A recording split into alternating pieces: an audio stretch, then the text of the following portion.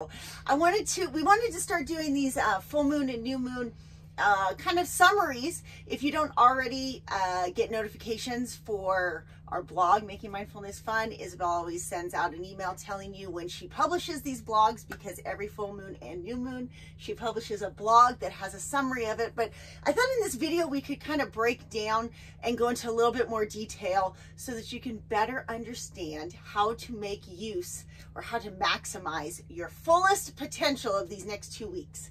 So full moon in Sagittarius, big picture, what does that mean? So when I write the vlogs, I think of one phrase to summarize each one. And so like for the example, the new moon that we had on the 30th of May, I used the word chase the butterfly because that's what it's all about, is learning to be social and just like follow your curiosity. For the full moon that's happening in Sagittarius, I chose be a seeker, because Sagittarius, the archetype Sagittarius, is all about looking to the horizon. It is symbolized by someone with a bow and arrow, because it's all about looking with a vision down at the next adventure ahead. So not only does the Sagittarius rule big picture visions, but it's also about adventure and exploration, and especially finding meaning as well. So during this full moon in Sagittarius, we're having a culmination in the things that give our lives meaning. So especially this is really something I learned recently, that this full moon in Sagittarius is special because the last 2 years or two have had all the Sagittarius full moons and new moons have been eclipses. So this is like a fresh energy. Couldn't feel it, like it was happening, but it didn't really happen. And like there's more like destiny and karma coming out there. And so this is like a finale of the cycle that started with the new moon eclipse that was on December 4th last year. So. Oh my God, you guys, this is crazy, because literally, like sometimes I don't read her blogs. I just know that I just go like, I wake up and I just know this. I know, keep looking at that. I have not read this one yet, and this morning I woke up and just felt like all this clarity in kind of, sometimes with a big family like ours, how we pull it off is because we'll go and sit down and be like, okay, what do you want? Okay, what do you want? Okay, what do you want? And then I'll come and kind of create this big vision plan for our family and how we can achieve some element of what everyone wants and still create harmony. And literally this morning I woke up and just felt like, okay, it's time to reassess our goals. What's the vision I have for myself? I asked my husband what his was. I had sat down. I didn't really actually ask you, because you kind of have clear, you had already told me a couple days ago what direction you wanted to go. And Gabby and I sat down and did like a 2-hour business meeting planning all this out. And then come to know that it's in the stars, that I was going to feel like that. And on top of it, don't hold me to this, but like I kind of like woke up today feeling like we might not be traveling so much anymore. We might, I don't want to say get rooted here. We're in Lander, Wyoming, but it's like everybody's so happy and they have their thing, and like it literally would be a manifestation of Sagittarius. Right. And so if that was the case. For sure. And like Sagittarius in general rules adventure. So a lot of it was interesting for me at first, because I was reading about my horoscope and like analyzing what mine would be, and it's all about like, oh, you might want to adventure more at this time and explore more. And I was like, well, not really in the traditional sense of, I don't feel like I need to go beyond and find something new. I just want to explore my present reality to the fullest. And connecting it to the Sagittarius new moon we had last year on December 4th, I remember we were sitting in Pensacola, Florida, and I was just feeling like, I don't know where I want to be in life. I'm not happy traveling anymore. I just want a sense of community. I want to be able to be myself around people, and I have all these programs coming up. And I went through my camera roll and like the things that I was trying to manifest back then, and I've kind of actually manifested them quite a bit. And so there's this finale culmination feeling I can feel now of like where the dust is settling in a way. And it was very interesting because I remember too, back in Pensacola, we were all as a family having a conversation about where we want to live, it's and so how true. much travel we want to do. That was right before we went back to Polson, and we were like torn about like, should we just stay in Florida? Should we go back? And like that chapter ended. What were some of the things you've manifested since then? Because I don't think if well, I think some of the main focus for my manifestations recently has been more just general connections. Mm-hmm. So I had done, Joe Dispenza talks about how he exactly tells people to do it, is you write the initial for the thing you want to manifest, and you write it in like these wavy bubbles, and you write specifically what these things fulfill and how they make you feel. So one of them like was the example, the word friends, and these people that I described are, they're adventurous, they have their own sense of self-worth, they seem to be seem to value what it is I have to say and stuff like that. And I'm like, reflected on it, and I was like, well, I actually have kind of manifested that. So there's an appreciation that has to go for that. I think, but was playing live. Playing live wasn't necessarily a focus then, but it has been something that I've wanted to manifest. So okay, so I don't want to go into like I actually don't want to go into what each one is for the new moon, because you can read that. You can go on Making Mindfulness Fun and right on the homepage or under blogs, it's going to say full moon in Sagittarius. But here's what I wanted to go over today is that it doesn't always line up. Like, I'm born in the Cancer, but I'm not always what lines up for Cancer. Sometimes it's for Leo. And I want you to try to explain like how we should read it, how we should interpret your blog and know which house. And then maybe if we don't get this video too long, talk a little bit about what each house means. Yeah, so when you read a horoscope for the moon cycles, so if you go on the blog, I published a blog on the full moon Sagittarius, and it covers the general of what Sagittarius, the full moon means, but it also gives you a horoscope for each sign. And you can read your sun sign. If you're new to astrology, you're probably gonna be like, well, I should read the Virgo one because I'm a Virgo. But you should actually read mostly your rising sign and then as well your moon sign. So the reason behind this is we consider in astrology, these are called your big three: your sun sign, your moon sign, and your rising sign. Based on your birth, the sign that the moon was in, the sun was in, and the time of your birth dictates what sign you appear like. That's your rising. So when you read a horoscope for the new moon or the full moon, you want to look more at your rising sign because the moon cycles are faster paced, and your rising sign will give you a more accurate prediction. And this is because how I like to break it down is your sun sign horoscope for the new moon and the full moon is going to give you kind of a big picture look at what things are like. So chances are if you look back a couple months from now, and you look back at this full moon in Sagittarius, you're going to describe it, what happened overall. It's going to sound more like your sun sign horoscope because the sun sign is more long term. You'll be like, overall, this changed my life like this. But in the present moment right now, your rising sign horoscope is going to seem more accurate because it's more short term. It's going to seem like what appears to be most prominent in your life right now. And then your moon sign is how I like to say it affects your close life because the moon is the home. So what is personally happening with you or what you're feeling. So to break down this example, I'm a Sagittarius rising and an Aries sun and a Cancer moon. So overall, if I just read my sun sign, it says that because it's Aries, it's happening in my 9th house. So you're going to learn something. A cycle of learning is coming to an end. You might meet a teacher right now. Something that gives your life meaning could come up right now. You might want to travel a lot. So looking back a couple months from now, I'm going to probably be like, well, I actually at that time learned a really big lesson. But right now it's not so important to me right now because it's too big picture. It doesn't feel relative. You don't have that relativity. It's not so relative. But for my rising sign horoscope, this is happening in my 1st house. So I might be experiencing more changes in how I show up every day, reaching a culmination in that and feeling like, wow, I'm really getting to embody who I want to be, which I could say is more accurate. And then my moon sign in Cancer would be my 6th house. So I could be feeling like I'm doing lots of change in how I serve others and how I take care of my health, which is very true because recently I've had a lot of like many little health issues that have been bothering me, and like my allergies have been going crazy, and it's not like allergies are in the stars, but I've been focusing on my health a lot, and that's something that I've been feeling like I need to take care of all of a sudden. So that is how my moon sign plays into it.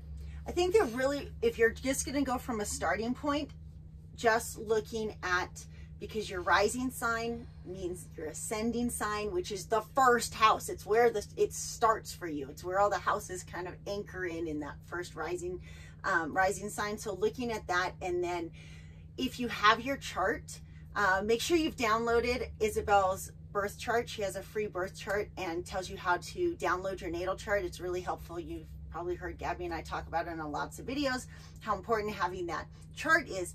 When you look at your chart, the outer ring has all the the signs, the constellations, right? But right inside of that, when you look at the smaller circle, it'll show your houses. And the simplest way when I read her blogs, because I had to really systemize this for myself. It doesn't come naturally for me to think in astrology terms. I know for her, for Isabel, she just naturally sees it and memorizes it. It's amazing. But I have to like add some level of logic and connect dots and look at it in ways to like you're memorizing something for school.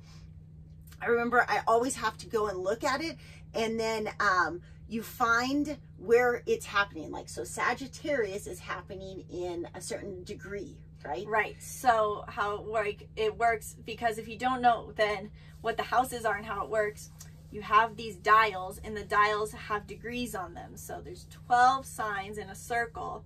And if you take 360 and divide it by 12, because I do know math, you have 30 degrees in each sign. So you have 30 degrees within each sign. And so, for example, this full moon is happening, I believe, in 23 degrees of Sagittarius. So you go find Sagittarius, and you'd count to the 23rd degree. There'll be little like spokes in the sign where you can look at that.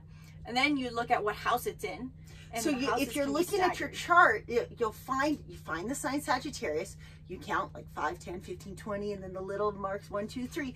And then you draw a line in to where the houses are and see where, and the houses are usually represented by Roman numerals. That's my trick. That's how I go and take my natal chart and then take her amazing horoscopes and go, oh, it's happening in my 7th house or 6th house or 5th house. Yeah, and that's what I feel like is really important to understand, but it can be complicated without a visual to understand. That's what makes astrology sometimes seem so biased or inaccurate, because we'll read it for our rising sign. Like, I could be like, okay, well, my rising sign is Sagittarius, so it has to be in my 1st house. But with how the houses aren't always lined up perfectly with each zodiac sign, they could be staggered. So half of Sagittarius could be my 1st house, and then the other half of Sagittarius could be in my 12th house. So, like, for example, even though the new moon was in Sagittarius on December 4th last year, it wasn't in my 1st house. It was actually in my 12th house. Okay. So that's something to keep in mind when you read your horoscope. You go, well, naturally they're assuming that it starts at the beginning of each sign. Like, Sagittarius is going to be 1st at the beginning. But you might have to read your chart to make sure if that is correct. Because it's like two clocks moving, so you have to line it up. So let's just talk really quick though about, because the houses.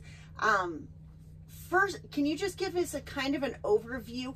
And the reason I want to do this is because we try to make mindfulness fun, not too serious, but at the same time, we want to make it applicable, because when it's applicable, then it becomes more fun, right? Learning algebra is not any fun, but all of a sudden, when you're doing it for something that is in, maybe you're designing a remodel of an RV, and all of a sudden you need to figure out the area for the flooring. When it's applicable, it's way more fun. So the big thing we talk about key codes sometimes, and it's like there's 9 key codes that we talk about more often, but it's being able to see your life in multiple dimensions, meaning your life isn't just your career. It's not just the money you make. It's not just your appearance. It's not just your relationships. There's all these things. And when you start to use astrology and look at each house and how each house can either help you, or maybe there's something that's hindering you in your house. I noticed that that's how it helps me, is when I look at it in such a bigger picture, but then can use it to kind of overlap with different key codes. So 1st house, I'm going to make guesses because I'm starting to learn, is identity. Right. And so... But is it how I see me or how other people see me? So it's a little bit of both, because each of the houses correlates to a zodiac sign. So 1st house is represented by Aries, 2nd house Taurus, 3rd house Gemini, and so on. So the 1st house has to do mainly, when we talk about it, it's how you appear to the world, but it's also where we form just a sense of general identity. So it could be how you see yourself, and it's kind of what I've heard people describe as what your life philosophy is. So as a Sagittarius rising, people see me as like, oh, she's curious, adventurous, open-minded. And to me, myself, I'm like, well, I'm trying to be that person as well. I want to be seen as a seeker. I see myself as more of my rising sometimes than my sun sign. Yeah. I see it in, and it's not always linear like this, but I see it in you for your Myers-Briggs. It's your prospecting nature. And I see it for myself as my 7 wing in my Right. Enneagram. So it's not like everyone sees it the same way, but it is kind of like when I think of my ascending, because my ascending's Leo, I always think it's like my 7 wing that just wants to go have fun and be loud and extroverted, even though I'm not. Okay, second house. So second house is ruled by Taurus, and it represents our material wealth and finances for the most part. When you hear anything is happening in your second house, there's something going to happen related to money, for the most part, in finances. So you could have, for example, if this full moon in Sagittarius is happening in your second house, you might be having new connections with foreigners bringing you new money, or a culmination in the way you make money, or you might be finding new ways to make money that give your life more meaning. This video, it's going to go viral. That's it. It's going to go, like, a foreigner is going to share it. It's going to go viral. And, okay. Phew. And we're going to have all this money for a remodel. Okay. And the second house also... But you said it's self-worth too, It's right? also self-worth. So it has to do with wealth in general, because Taurus, it has to do with tangible wealth, but it also has to do with how you feel worthy, grounding into your self-worth. So if you don't experience, if you're having the full moon in your second house and you don't have some new financial income, it might just be that you're rebuilding your sense of worthiness and you're reaching culmination or a realization in what makes you feel worthy. I could see, we could go really deep in second house because naturally I feel like there's this extrinsic, intrinsic value system that's at play, because it's material wealth, so it seems like it's more external, but it has to be a little bit internal. Right, and it's where we realize how they're so connected in a way. Like, you can't have external wealth without having an internal sense of wealth. Third house? Third house is everyday life and everyday communications, because it rules with Gemini. So it has to do with the everyday people you talk to. If you have a full moon, if the full moon's happening in your third house, you're going to have something new happen in your everyday environment. You know, maybe your neighbor or the grocery store you go to. You're going to have some form of communication with these people that is going to be very valuable. Okay. Fourth house? Fourth house is family. It correlates with Cancer. So anytime something happens in your fourth house, it has to do with your family life. And usually immediate family. Yes, immediate family, or it's really goes to the roots of it, not necessarily like it's the things that are your closest to your heart. So it's like, for us, it'd be our immediate family like this, but it could also do with our family roots or ancestors, deep family healing that you have to do as well. I think very root chakra. Okay. So fifth house is ruled by Leo, so it's play. Whenever people talk about the fifth house, something happening in the fifth house, you can expect romance or a new beginning, a passion, or creativity. It also rules children as well, so you could have something happening with kids, but the most stereotypical description of it is usually has to do with the romance side, because that's what everyone likes to point out, but it has to do with creativity as well. And this is interesting to know. She's going to get to it with seventh house because it gets to be confusing, but fifth house is more like the romance part, as opposed to seventh house is more about contracts and commitment. Right. So marriage, and that's why it's so helpful that way. And go ahead. And that's why it's so helpful to remember sometimes what zodiac sign it correlates with, because the fifth house is trying to represent Leo. And if you think of Leo, you think of passion, fire, intensity, wanting attention, versus if you think about the seventh house, that's ruled by Libra. And Libra is an air sign. It's a diplomat, peacemaker, wants to keep things professional and orderly. That's Dad's rising, right? Yes. It's very weird because, yeah, that's like the yin and yang of our marriage in a nutshell, really. Libra, Leo, oh wow. Okay, sixth house. Sixth house is ruled by Virgo, and it has to do with a few different things, but the main one that usually you focus on when you have sixth house is your health. So your physical health. So if you're having something happen in your sixth house, usually it's asking you to focus on your physical health, self-care, your wellness, but it also rules your service. So it has to do with how we take care of ourselves and take care of others, what we do in service of ourselves and in service of others. Okay. It's like really getting into the practical work. Okay. How would you describe, because third and sixth have some similarities, but is there They can sound like they're similar. So, and this has to do with Gemini. So third house is ruled by Gemini, and Virgo, sixth house is ruled by Virgo. Gemini and Virgo are ruled by Mercury. So they can seem like they have similarities because they're both ruled by the planet of communication. But these are different ends of communication that we're talking about. Seems like 3rd is more communication with others and 6 is communication with yourself. Yes, and like, and one's much more lighthearted and curious, where the other is more practical. So when you have something happening in your 3rd house, you're supposed to focus more on being a social butterfly, kind of just communicating, lighthearted, talking to your neighbor, stopping at the coffee shop and having a conversation, being open to being curious and being amongst your environment. Okay. Whereas if you have something in your 6th house, you're much more self-focused and yet making sure you're taking care of yourself and taking care of your obligations. That's the big difference. Disciplined. Yes, it's all about your obligations, the things you have to do, the things you need to do. So we did 7th house, we kind of brush over, and that's contracts. So it could be also business contracts, marriage contracts. Any committed partnership. 8th house. 8th house is ruled by Scorpio, or represented by Scorpio.